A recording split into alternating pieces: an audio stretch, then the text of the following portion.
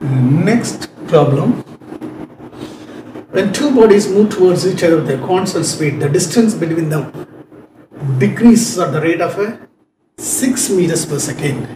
If they move in the same direction with the same speed, the distance between them increases at the rate of 4 meters per second. Then their speeds are.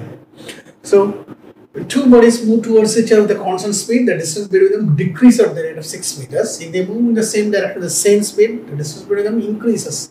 So, this is again coming under what is called as relative velocity or vector algebra, we can say.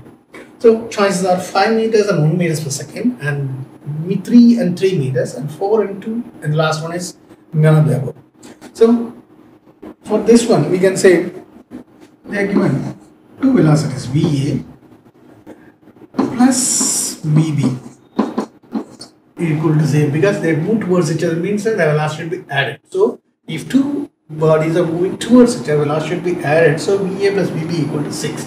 If they move in the opposite direction, so VA minus VB will keep it as 4 meters per second. So VA minus VB is 4, VA plus VB equal to 6. Then we can add this to. Adding this to, we can have 2 VA equal to 10. So VA equal to 5. So VA equal to 5. So VB equal to VA plus VA minus VBA plus VB equal to, we can say, 6 minus VA from equation number 1.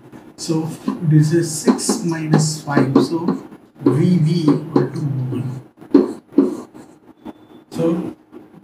So alternatives are VA equal to 5 and VB equal to 1. The choice alternative is A. So 5 meters and 1 meters is the answer. So this problem is under relative velocity. So we'll clear this. We'll go for the next problem.